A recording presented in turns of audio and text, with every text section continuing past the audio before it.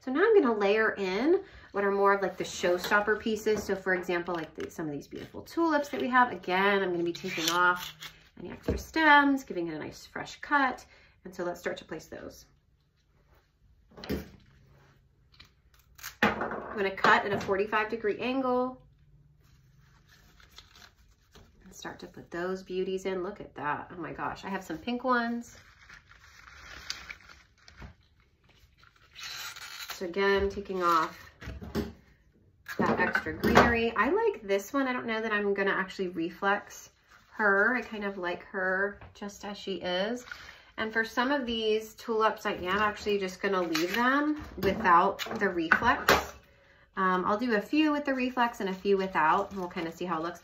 Again, varying size by color and by shape, right? So we have some tall, some little bit slightly lower here with that beautiful full tulip. I am gonna reflex another pink tulip and see how she looks. You can see that. Just gently pulling those petals out and back. Love the way the pink looks. Super pretty. And so I really think I want her a little bit more in the front there. Super duper pretty. Oh my gosh, look at that. I'm gonna find a better, higher spot for her. Now I have these incredible ranunculus, Clooney ranunculus. I mean, look at that. That is just absolutely stunning. So I want to showcase this bad boy at the front. And I have a variety of different colored ranunculus that I think are really pretty too. Again, in that kind of yellow palette that is so pretty. But we also have like a hint of kind of an orangey coral. We have that pink from the tulip. I'm building in, again, just those layers of color and height for added dimension. And it's just kind of a playfulness there. So for example, this one, I want to cut down a little bit because I kind of want to have something right in here. So if you arrange in front of a mirror, that actually can be super helpful for this exact kind of thing, to like see different heights and, you know, get an idea of where you want certain things. I need something kind of right in here, I feel. But for right now, we'll kind of keep putting these beauties in. I have another tulip. I think that's what I want to do, is have probably another one here. Oh, so beautiful. Oh my gosh. And just kind of continue to fill in.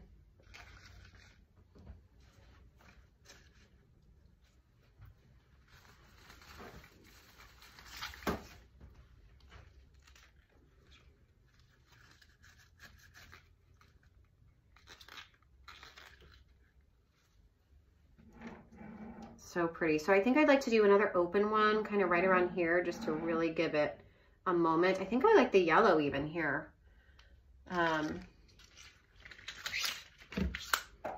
So we're gonna do another yellow.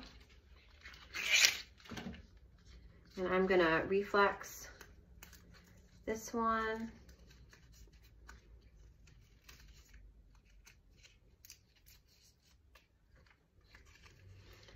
Sometimes it can be a little tricky getting those petals back. So just, you know, it's tricky, but, you know, gently but firmly is the key to doing what you want them to do.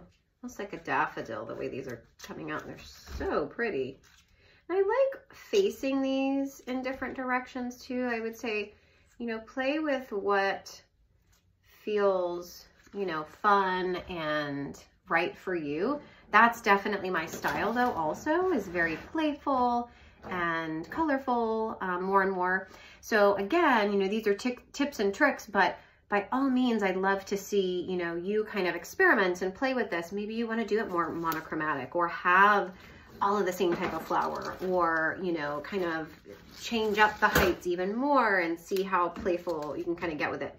These dancing butterfly ranunculus are just my absolute favorite for adding kind of a a bit of whimsy, if you will, to an arrangement. So I am gonna definitely incorporate these. This is definitely something I use a lot of, these butterfly ranunculus. I mean, they are just so stunning and so delicate, but I mean, just so perfect. It's hard to mess these up, I have to say, with butterfly ranunculus. There's no wrong way to use them. I think I may even have one down here. That could be really fun, kind of hanging down if I can find a good one. I think this one might be the one. Let me cut, again, a 45-degree angle and see if I can't put this bad boy right in there. And you know, once you get super full with some of this, that can be the challenge, right, of adding in. You don't want to add too much because now I want to have something here, for example, but that's okay. I definitely am a big proponent of just kind of letting the arrangement kind of show you the way it wants to be. I really have gotten more interested in that creative process and just trusting it, and you know, especially with the way that certain stems are, if more kind of bouncy and fun and flowy, you know, lean into that. Like I love this little guy right here, just hanging out. I'm gonna add one more kind of blue moment right here, I think, and then I think we'll be we're in a good spot. We're looking pretty and full. And then we'll kind of talk a little bit about floral recipes and how that component fits into all of this, because that is a really big part, as you know, if you've watched the full series of, you know, creating a profitable floral business. That can be really an important component. So just kind of want like a little moment there. Let me see how she looks. Yeah, I kind of like that she's just a little bit full and doing her thing.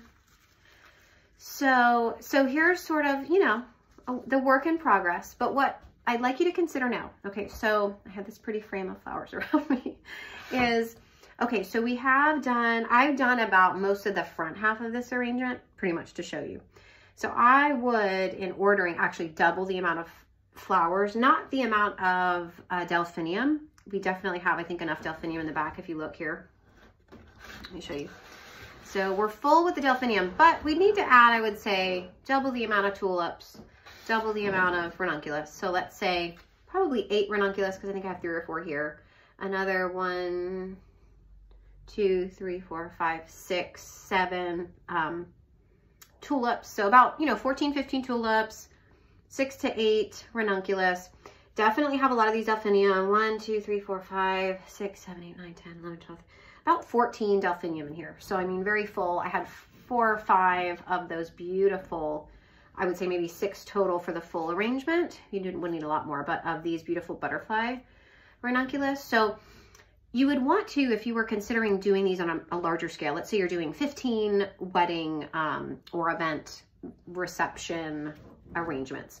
So you would think about this either visually, try it out with flowers that you have or that you could order to test it out. You could also just, you know, once you've done this enough, like I mentally am able to say, okay, I need X amount of flowers to make it kind of look like this. And then that's how you create your flower recipe. So we have a great flower recipe document on the full e-course that I would highly recommend. It's really helpful. And so it just gives you an idea of, like, as you're calculating, you know, 15 of each stem or 7 or, you know, 10 of XYZ to make a certain arrangement, then you know how to build out your flower recipe. So then you multiply that by 15, right, of each stem if you're doing 15 arrangements. So that is really helpful in getting a sense, so you're not over ordering, but you're giving yourself a little bit. You know, I would definitely order a couple more stems of each, because there is loss and damage sometimes, right, in shipping or otherwise, that certainly you don't want to not have enough stems, but you want to keep it close to what you need. You don't want to go super over. So